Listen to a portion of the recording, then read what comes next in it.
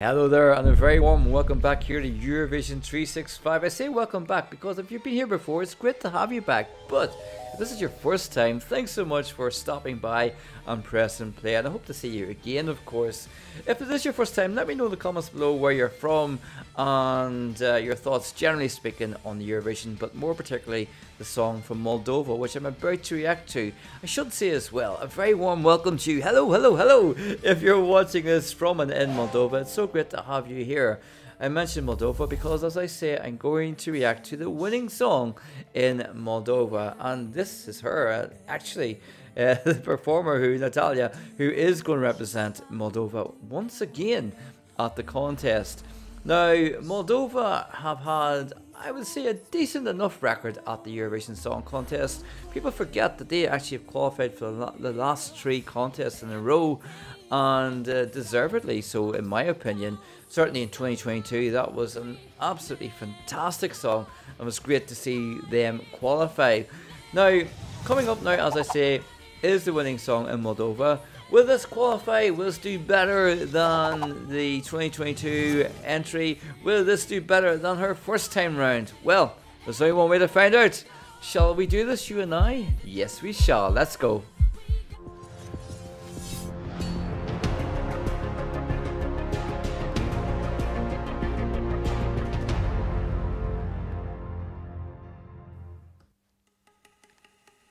So here it is. This is Natalia. She's back again. Natalia first appeared at Eurovision 2007, as I just said there, and placed 10th in 2007.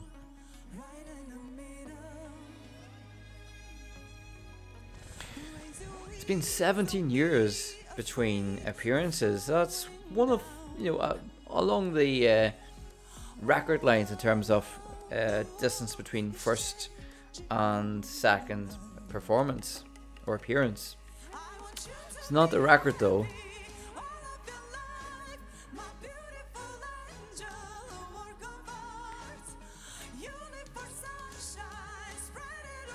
This is what you'd expect, I suppose, from Natalia. Of course, very big into playing the violin, very accomplished player as well. Crowd are loving that, you can hear that. Very traditional sound.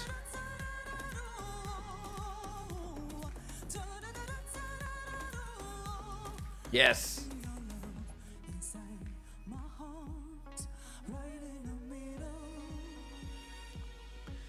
I don't think the vocals are brilliant, I'm going to be honest with you. I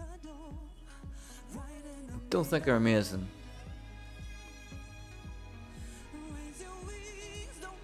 In the middle, of course, is the name of the song.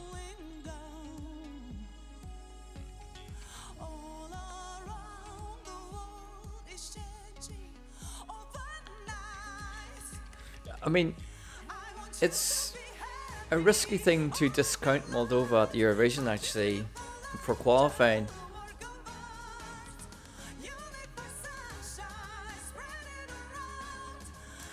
Because since 2017, they've only failed to qualify once. You hear the whistles from the crowd, they love that, they love this part. I don't know how accessible this song is outside of Moldova. You know, if you think of their song in 2022 from Dub. Like I said, this lovely classy kind of moment has been brought in, you know, with playing the violins. Obviously not playing that live, of course.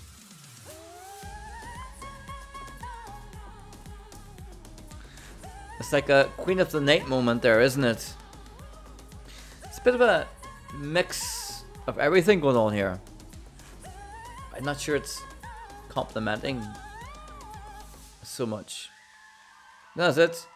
That's it. It ends. It ends with a scream and a cry, and to the delight, actually, it sounds like, from the people in Moldova. They, of course, have selected Natalia once more. And like I said, 17 years since Natalia first appeared at the Eurovision back in Finland.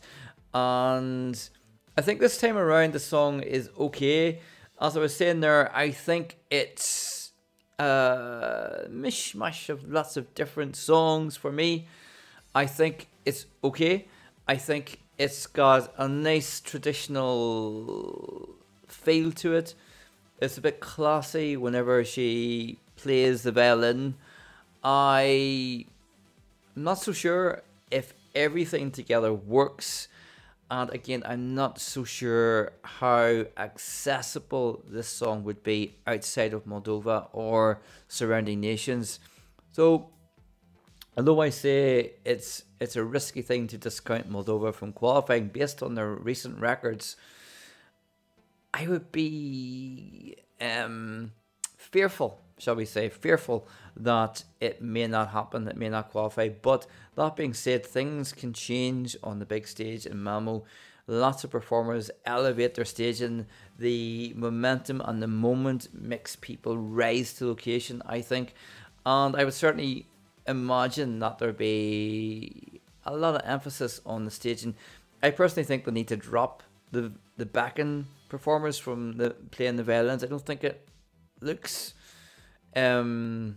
realistic for me, but that's a minor thing. So they may keep them, they may not. But if I was in charge, I would say no, get rid of the backing singers playing the violins, because everybody knows you're not really playing them for a start. But anyway, that's my thoughts. So between now and Eurovision, it's time for one more thing from me, and that is my rating on this live performance. So my rating out of 10 based on this live performance is 5 out of 10. I'm sorry, I want to give that a higher score, I truly do, because I do, typically speaking, I do like the Moldovan songs at the Eurovision Song Contest. This year I'm not vibing with it just as much, but that being said, things can change, of course they can, whenever we come to the live performance at the Eurovision and see how that's scaled up and elevated. So that's my thought, that's my score. What's your thought? What's your score? Let me know in the comments below your thoughts. I look forward as always to reading those. And yeah, thanks so much for joining me on this reaction. I hope to see you again in the next video, wherever that may be. But between now and then, you take care.